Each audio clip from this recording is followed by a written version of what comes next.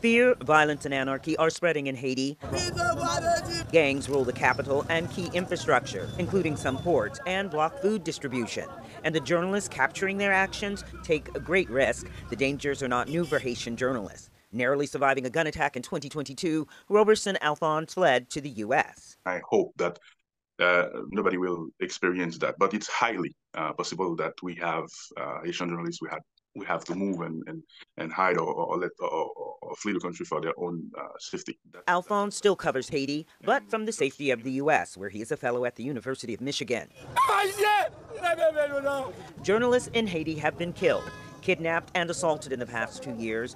Media watchdogs say it is one of the world's most dangerous countries for journalists. Journalists are kind of caught up in this crossfire between the violence, gang violence, and this institutional crisis, and they are targeted when they are trying to cover this. Journalists on the ground fear the situation is worsening and say there is no way to avoid one of the most treacherous assignments, covering the gang. They don't want hurting the country, and if you say the wrong things to them, you might be the next target.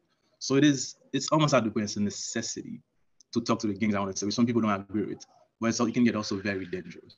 The gangs aren't the only threat. Sandra Lemaire, VOA's Creole Service Chief, recalls an incident involving one of her reporters in Haiti. And he was threatened by a national police officer at gunpoint, threatening him to say, "Don't publish this because it makes us look bad." Lemaire says she checks in constantly with her team on the ground to ensure they are safe. My biggest fear is that they'll be killed while reporting. With the gangs in control and progress slow in forming a transitional government, media analysts fear for the safety of the journalists on the ground. Robin Guess, VOA.